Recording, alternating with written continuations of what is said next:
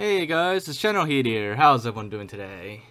So, for today's video, we're going to be taking a look at what it's like to fly a Halo Pelican into space on Microsoft Flight Simulator, the newest version of Flight Simulator, which recently, just a couple weeks ago, got a new DLC in the form of a Halo Infinite Pelican.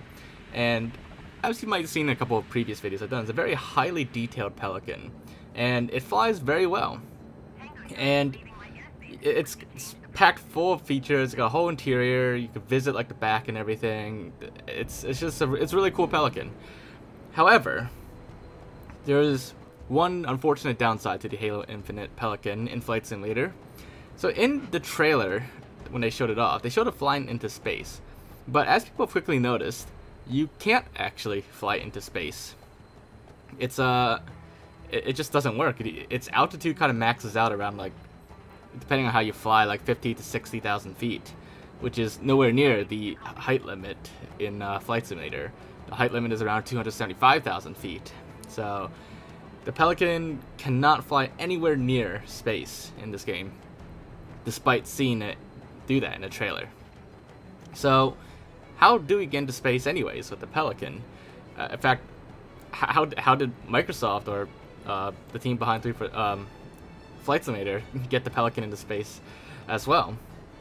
Well, I would say most likely, and in the case of this video, the easiest way to do it is just to use the slew mode in Flight Simulator, which just lets you, it's almost like a cheat code or cheat mode, lets you just pick where you want to move your aircraft to, and in this case you could move it all the way up into space, and we're just going to move it all the way up to 275,000 feet, and then once we're up there, we're going to see how the Halo Pelican actually performs in space in Flight Simulator, because we don't get to see that very often. Now, my first video covering the Pelican, I did briefly show him just going into space, I think, by using slew mode, but I didn't really show you what it's like to fly it in space after getting out of slew mode. So, now that we're actually in space and I turned off slew mode, you can see the Pelican is starting to take a nosedive. That is not me pushing it down.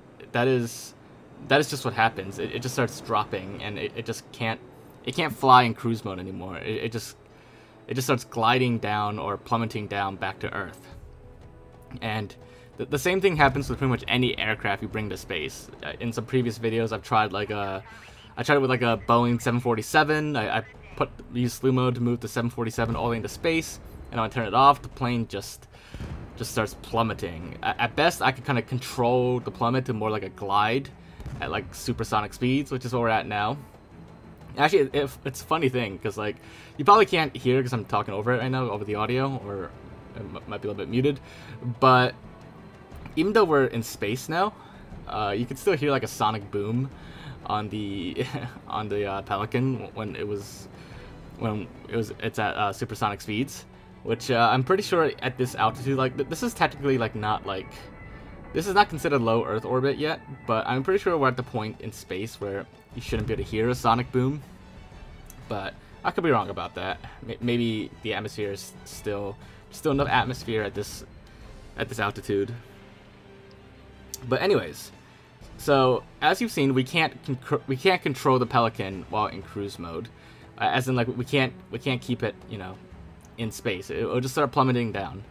But when I switch it to hover mode, it immediately drops the speed down from like Mach 3 or Mach 4 all the way down to like 0 in like the span of a few seconds, which I think to be like really high negative G's if it did that, so that's probably like not very realistic either.